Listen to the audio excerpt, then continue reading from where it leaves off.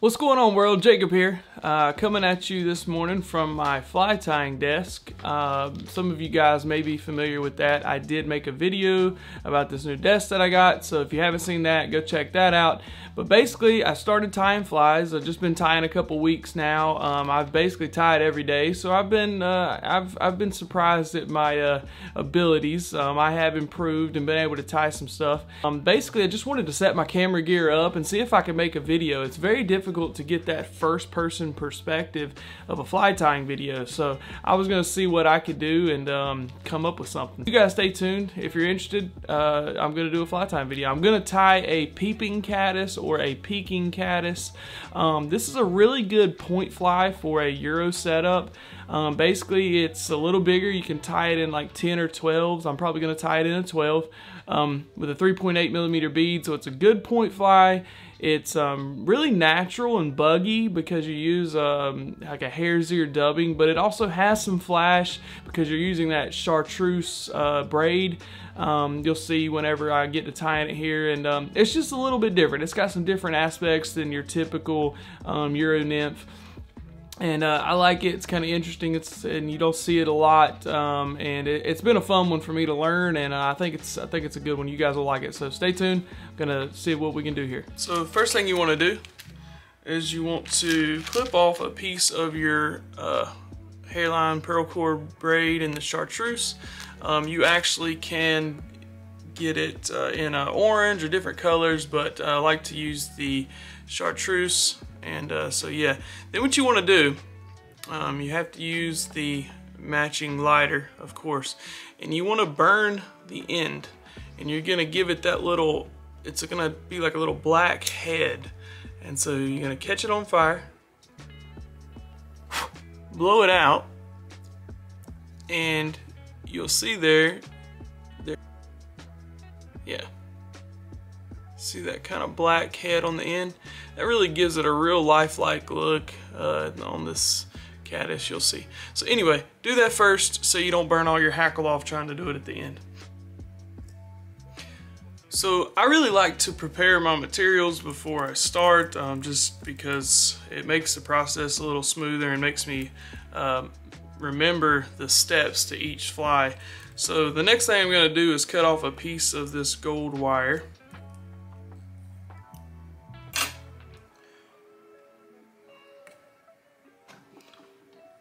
So I have my green braid, my gold wire. I do have some crazy glue that I will use here in a bit. I do have a little bit of wax, dubbing wax that I will use. Alright, I'm also going to use Semperfli Nanosilk in 18/0 in the color brown.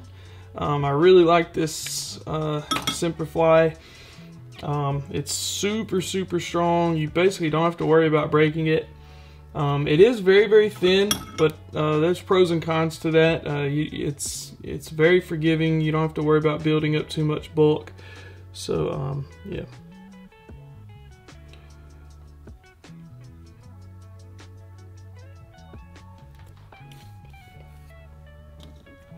Highly recommend getting a bobbin threader. If you know, you know. Alright, and then let's see what else here. Oh, for my legs, I am going to use some Hungarian partridge feathers. The thing about these partridge feathers is they're very small and delicate, so you kind of have to pick through and find the right one, but they're really cheap. You get a ton of them. And honestly, like, you can use other things, but I think these look really good and they work well, so. Alright, and then the next thing we're gonna do is grab my hook. I'm gonna use a size 12 fulling mill jig force black nickel. It's a really good, it's a good hook. It's a good euronymph hook. And then I'm gonna use a slotted tungsten bead, gold, 3.8. You can use different ones. Definitely heavier the better. I would not go less than a 3.8, especially size 10 or 12, because this fly's got a decent amount of meat on it, so you need something to get it down anyways. I would even go a little bit bigger, but this is what I've got. Alright, so the first thing we're going to do is do a little thread base with our Semperfli Nanosilk in brown. And we're going to go back to right about where the barb would be on this hook. Let's measure that. That looks about right there, if you guys can see that. It's pretty thin, but yeah. Alright, then we're going to tie in our Chartreuse braid here. So I want it sticking off the hook shank about a third of the hook shank. Doesn't really matter, I mean, something like that. I like to really, really cinch it down with this stuff. It's a thicker core stuff, so it wants to spin on the hook. I'll try to get it right on top.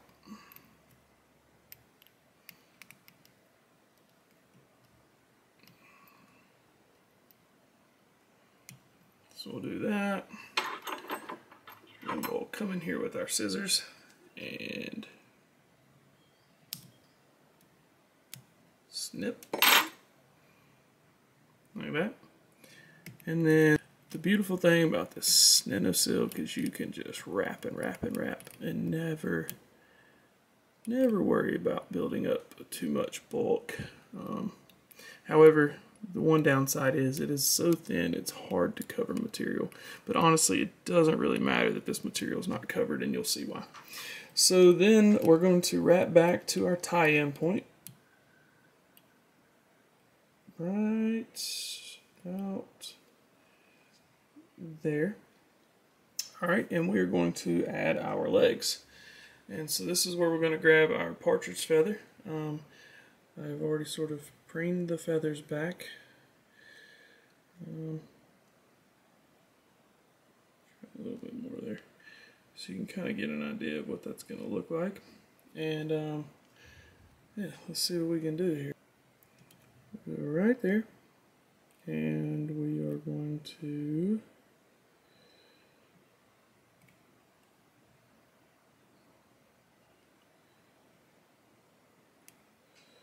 throw a tie in, just like that. Now you don't have to, but I'm going to come in here and cut the tip there. Throw a couple more wraps just to secure it before I start wrapping it. Okay, now this is one of the more difficult parts of this because this partridge feather is so small. You want to start to wrap this around the hook shank, and don't really worry about preening the feathers backwards. They're going to be sticking everywhere, but you'll see why. You'll see why. Whoops, hit the camera. You'll see why in a second. The biggest thing is just try to get some decent wraps. At least 2, maybe 2.5 wraps there.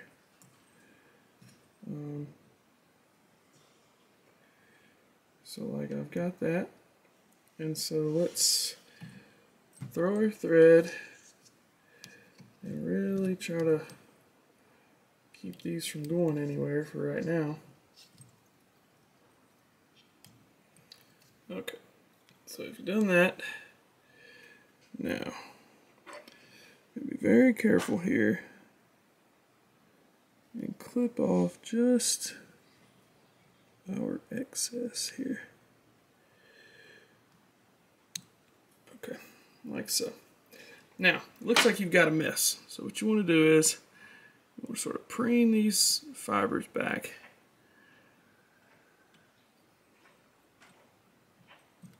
This is kind of hard. This is the part that can make it or break it, but hey, it doesn't have to be perfect. The fish don't care. And you want to sort of start to wrap back on this to try and keep the feathers pointing towards the rear of the fly, like so.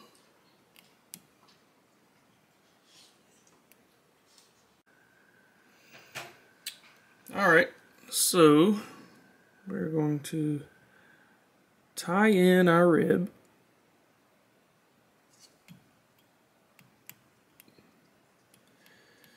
We want to tie in this rib facing you. I don't know, that's looking a little.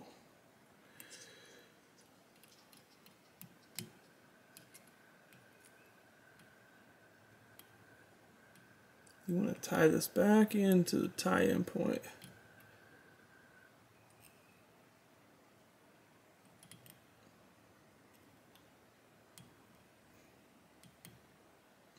And then I'm going to place it back here on my material clip on my vise. And then comes the fun part, which is the dubbing. So we're going to start back right here. Alright, so with the dubbing, one thing about this Nanosilk and any of these GSPs, they do not dub anywhere near as good as an actual thread. So I recommend using wax. It will help your dubbing stick better. So I'm going to pick out from my SLF Spikey dubbing. This is Squirrel and Natural Gray. One thing I've learned so far in my short fly tying career is less is more with dubbing. So I always try to start with as little as possible. You can always build it up, but it's try to make a small noodle. Alright, so we're going to start dubbing that. There's that. We'll grab a little more. Dub that. Now another technique that I've learned is to really get that noodle tight is to dampen my fingers with my mouth and then really spin up your dubbing noodle there.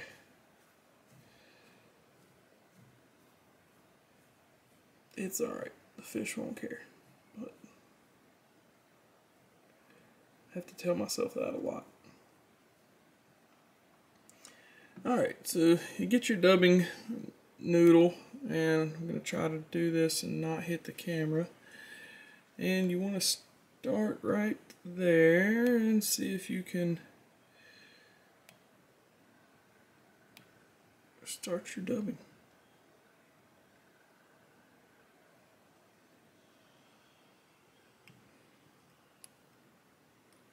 Just like that. Now, it's pretty thick, it's pretty spiky, but I kind of like it. It depends. You can make it more or less buggy, or you can come back in here and trim out some of it, which we might do in a minute. But either way, there's that. So now, there's different ways to do this. I do have a rotary vise, so I use it sometimes. I'm going to throw in a little wood finish and use my bobbin holder here. Do that, and now we're going to wrap our wire. Now, we wrapped our dubbing in a clockwise motion, so we're going to do this counterclockwise. So we'll start out underneath, and we're spinning the vise away from us, and we're just going to wrap and try to make some good tight wraps. Now this, you don't have to do this, but it does add an extra dimension and some rigidity and stuff to the fly. So there we go. We got to about there, and then I'm going to spin my bobbin holder back out of the way, and we'll tie this off.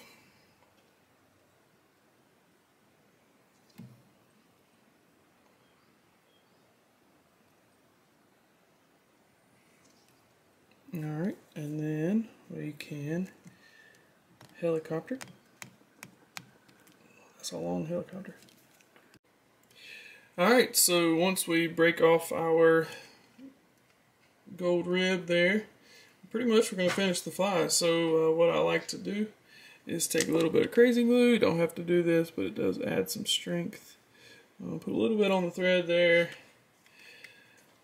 A couple tight turns right at the head, and then really just do a whip finish. 1, 2, 3, 4. You can do 2. I don't know. That's the beautiful thing. Oops. That's the beautiful thing about this Semperfli Nanosilk. 2 is going back, doesn't build up bulk, so you can just whip finish the crap out of it. And cut it. And there we go. That is pretty much the Peeping Caddis. Now, if you want to get real picky, you can come back in here and you can kind of clip off some of this excess there. And yeah, let's see what that looks like. See if we can get it to focus. Yeah, let's see, maybe. Here we go. So there's that. I don't know. It's got a good size profile. It's got some little bit of color there with the green. Yeah, it's a good fly, real buggy. And I like this kind of as another option to a Pat's rubber legs or something like that. Sometimes a Pat's is a little too big and scary, and this is a good option. So there you go.